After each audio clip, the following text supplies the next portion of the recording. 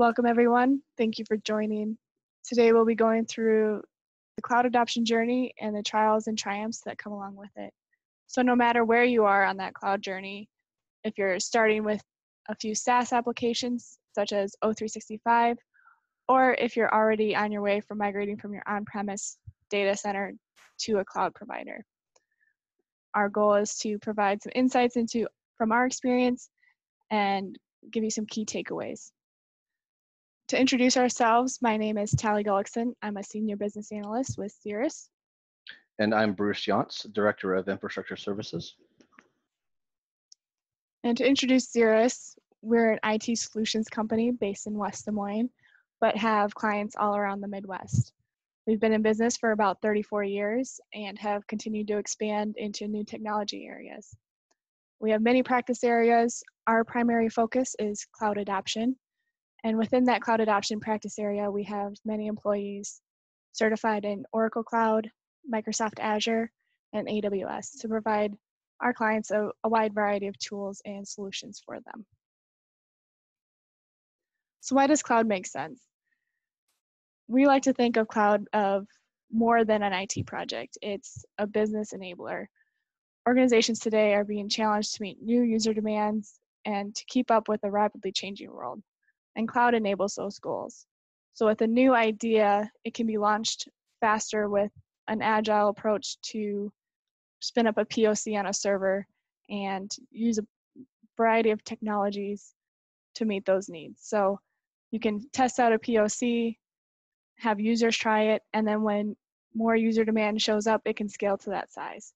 So it's very flexible to each idea and only costs what you need to use. So you're not paying up front for a big server, you're just using exactly what you need.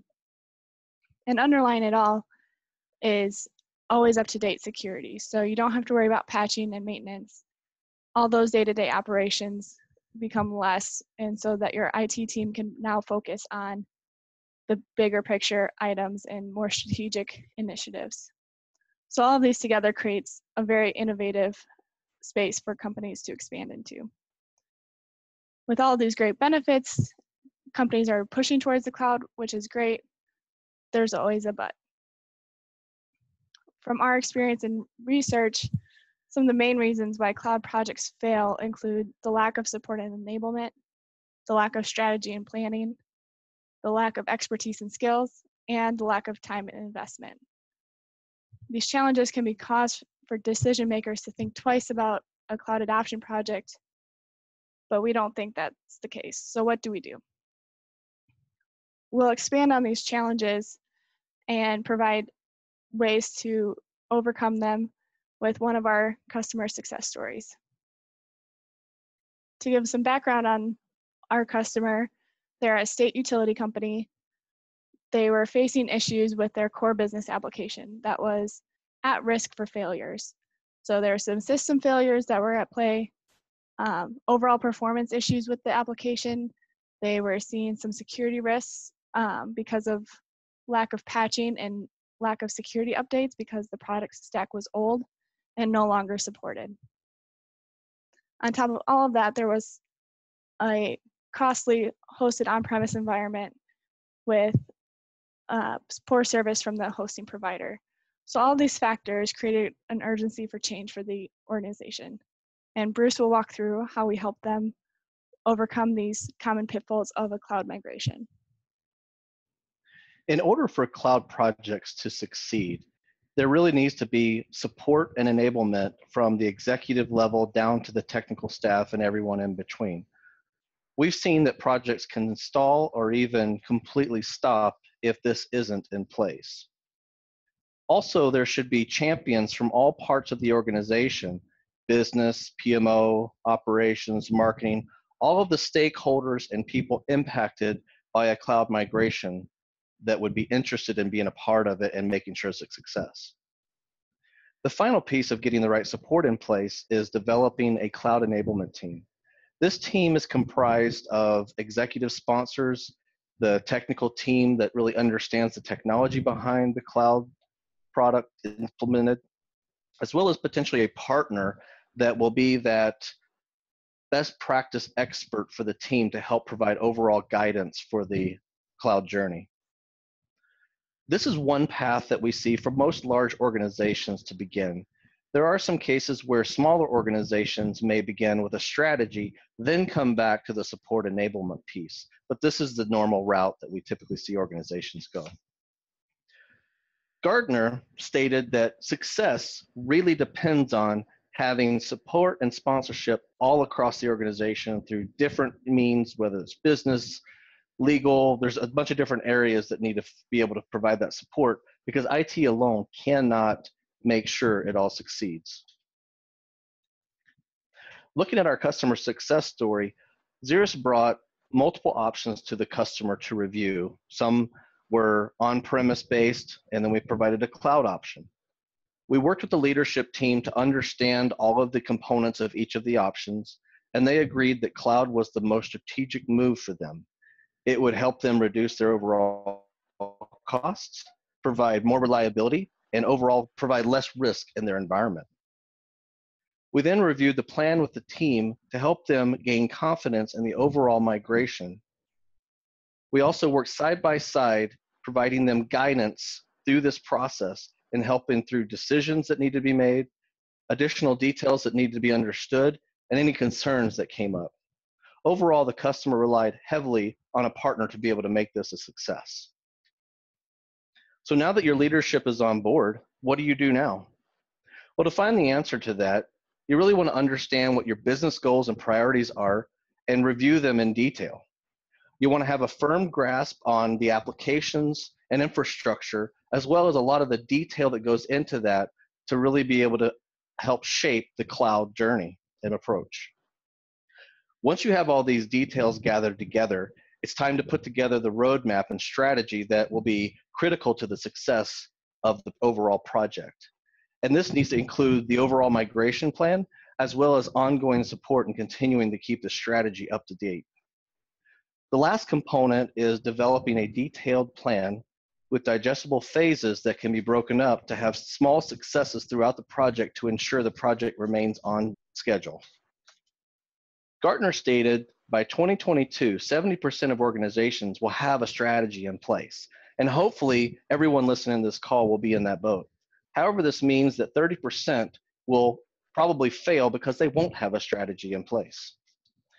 So looking back at our customer success, Xeris worked closely with the client to understand their goals and priorities. We sat down and reviewed them deeply with them so we had a very good understanding of how they impact their business. Then we did a thorough analysis to understand their overall inventory of applications and infrastructure, did a review of their architecture, looking at what security risks they had in place, and also reviewing past outages that took place overall to get a good picture of the current state. We then worked together to provide two options to the customer, both being long-term and strategic in order to meet their business objectives.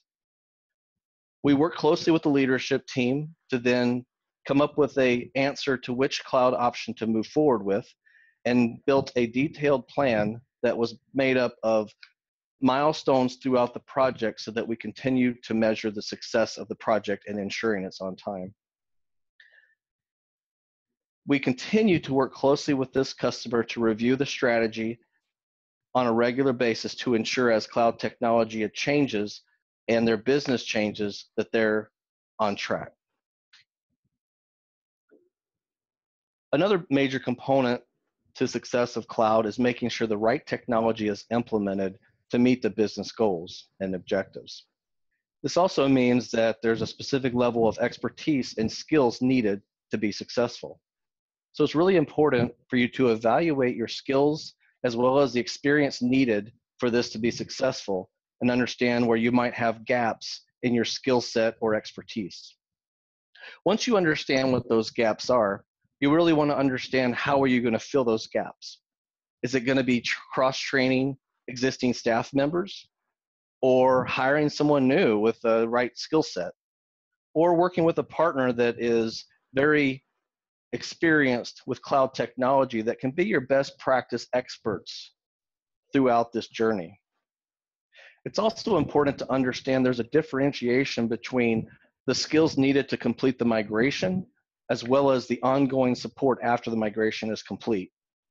Many customers look to managed service providers to provide this ongoing daily support so that the business doesn't have to deal with the operational tasks, but can focus on business growth objectives. O'Reilly completed a survey of 590 participants that were made up of subject matter experts, as well as execs all across the world. Through this study, they discovered that a lot of these organizations, exactly 50% of them, acknowledge that they have a lack of the correct skills to be able to adopt cloud.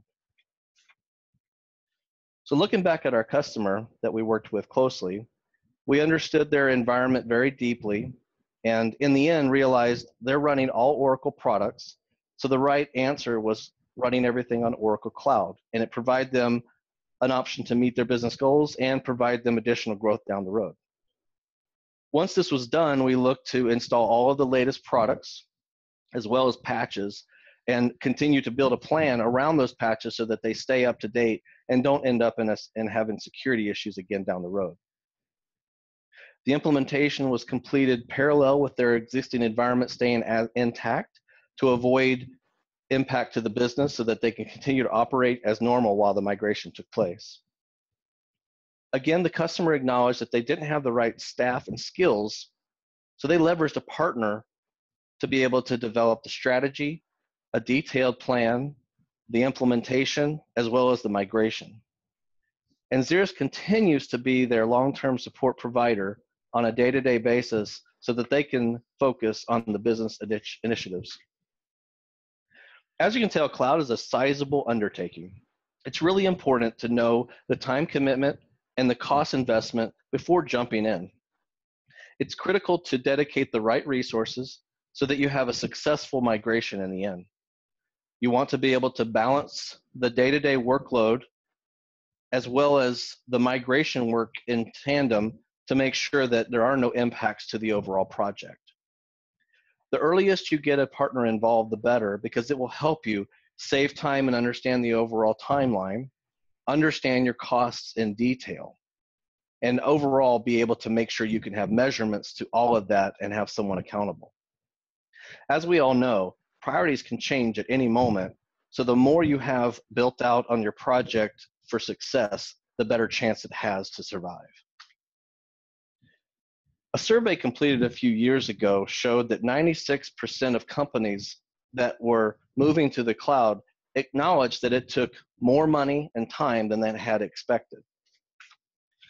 Looking back at our customer, once they approved the approach, we provided a very detailed timeline and all of the cost estimates so that the leadership team could review and understand everything so that they can budget appropriately. Again, as I mentioned, the client lacked the correct staff and skills, so they really decided they needed a partner in order to make this complete project a success. They were able to save $40,000 per year with this solution over their hosted model. This enabled the client to be able to focus more on their business initiatives and objectives while the partner completed the migration, overall to have less impact on the business. So how do we get started? First, get the leadership in a cloud mindset. Without their support, cloud projects fail to take off. So getting their support right away from the beginning is an important way to leverage and get the migration started. Next, you can start your internal cloud enablement team. Now this team should be resources from different parts of the company. It can be technical people, business people, all those different opinions matter when it comes to making decisions about the cloud. You want to make sure that those decisions start with a solid foundation and that cloud enablement team is that foundation. Next, you can check out cloud training opportunities. Many cloud providers have a library of training available to users and potential users to learn how the technology works. So your IT team can get started learning how the technology works, and your business can understand how it's going to impact their operations. Next, create an inventory of the applications that are currently in your data center. Getting that clear picture of what's currently there gives you an idea of how the migration will work. Once you know those interdependencies and groupings, it can help make that migration a much more smooth transition. And lastly, if you need help in any areas, reach out to an experienced partner. We've worked with clients with our Catalyst program to get them started thinking about cloud, getting them set with a cloud strategy and cloud roadmap by analyzing their business goals and objectives and matching that to their current inventory. So we help them with all those aspects to create a detailed roadmap broken out into phases to help them migrate successfully. If you need more reference materials, you can visit xeris.com/cloud resources for even more insights.